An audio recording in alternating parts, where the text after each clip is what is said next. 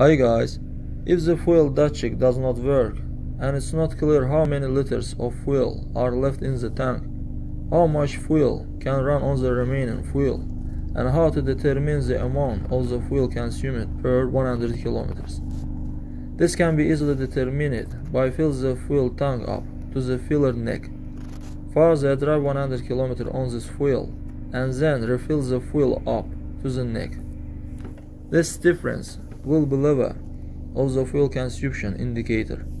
The drivers who determines the fuel consumption fill in 10 liters and drive until the car comes to the completely stop.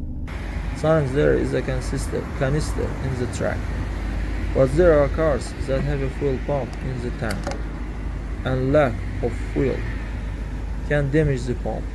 That's all guys. Subscribe to our channel and don't forget to put like.